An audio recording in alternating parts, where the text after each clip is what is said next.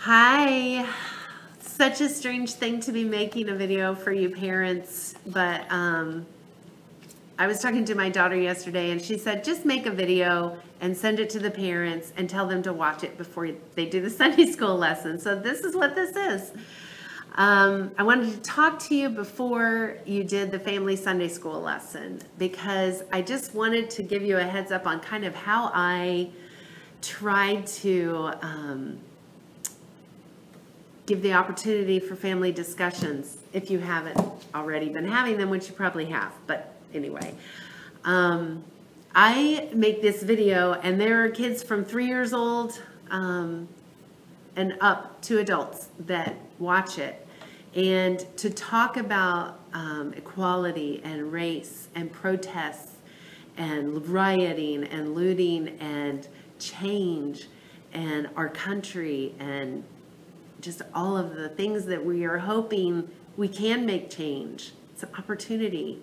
But to talk to a 3-year-old about that and to talk to a 4th or 5th grader or a high schooler or 2 adults sitting in their house that are looking for a special message on Sunday, you can't have that same conversation. And so what I tried to do is take our Bible lesson, which is Peter and Jesus fishing and following, and I tried to make some open-ended questions for your kids and your family to talk about.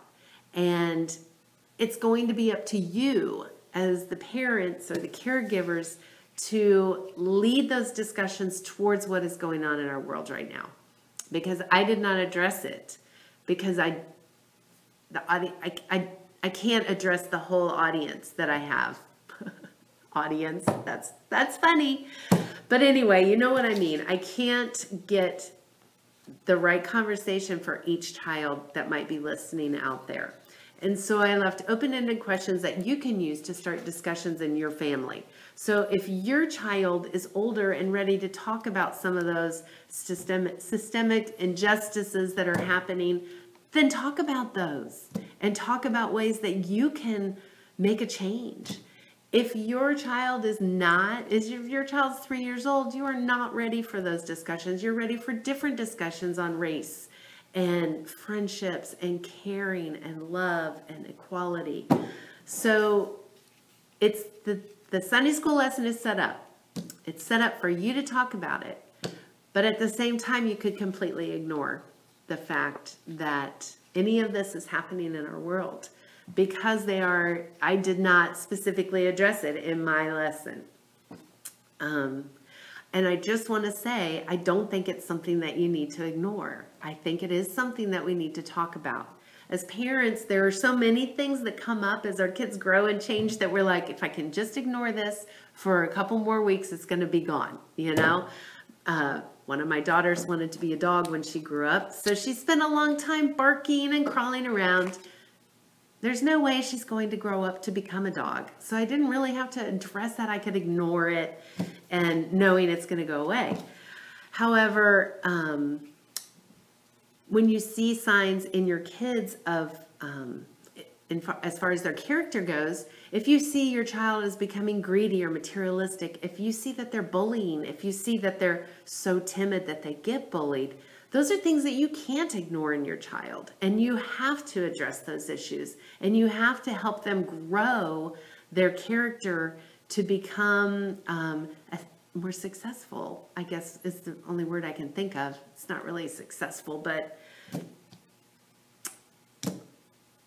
just to be stronger, maybe is the word. I know when I was growing up, I was so shy that in kindergarten, I didn't speak a word, not one word, not even my name, until after Christmas.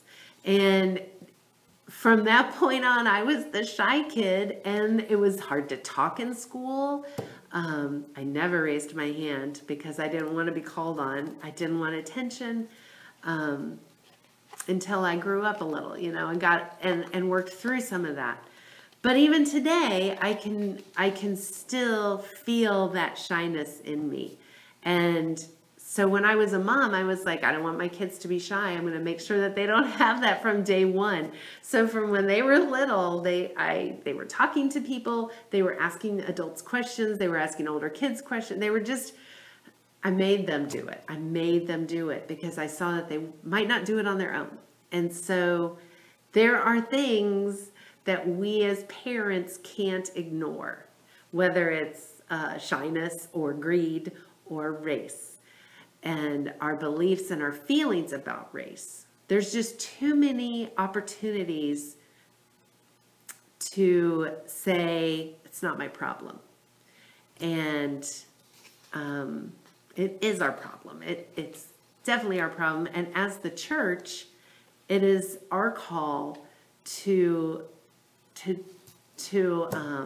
spread the word that God created us all in his image. And we are all equal, and we all matter. And if we don't address it with our children, it's not something that's just going to go away. If we ignore it, it won't go away. Like a little girl who wants to be a dog when she grows up, it will only cause the problem to continue. And so that's why this Sunday, I really wanted to address it and talk about it because my heart hurts. And, but I just couldn't because there's just no way to meet all the needs of all the kids and not overstep as a children's ministry leader in the parent role. So that's what this video is about. Hopefully I didn't ramble too long. As you watch the video with your kids this weekend, talk about what you're ready to talk about. Talk about what your kids' feelings are. Ask them questions and see what their answers are. Even questions you think you know the answer to about race and your kids, ask them because they may have some feelings or some thoughts brewing that you don't even know about. So just take this opportunity this weekend as we talk in the story about following Jesus, and that some things are easy to do when you follow Jesus and some things are hard to do as you follow Jesus. And we know we have Jesus with us when we're following him. We're right there, and he will help us, and he will help you with these discussions that you have with your family. So I hope you take the opportunity. I think as you listen to the lesson, you'll go, oh, this is one of those questions Martha was talking about. So enjoy it, though. Make it a good discussion. Don't make it hard or horrible. Have fun and talk and share and be open and honest, and that's where you will grow. All right, so I'm going to have a prayer for you and all your families, and then I'll quit bothering you.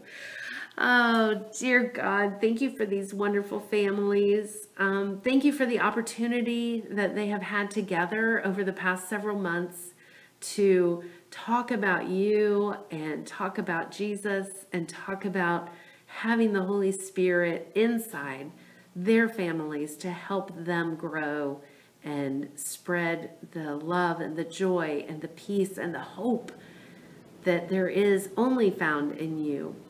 And I just pray that this weekend, as they talk with their children or their grandchildren or whatever children it is they have in their lives, that they can have wonderful discussions and know that you are there with them. And I just pray in Jesus' name that this is going to be a wonderful blessing. And amen. All right, you guys, enjoy it. Let me know if there's anything I can do to help, and know that I love you guys. I'm proud of all that you've done with your kids. And I'll see you soon. Bye.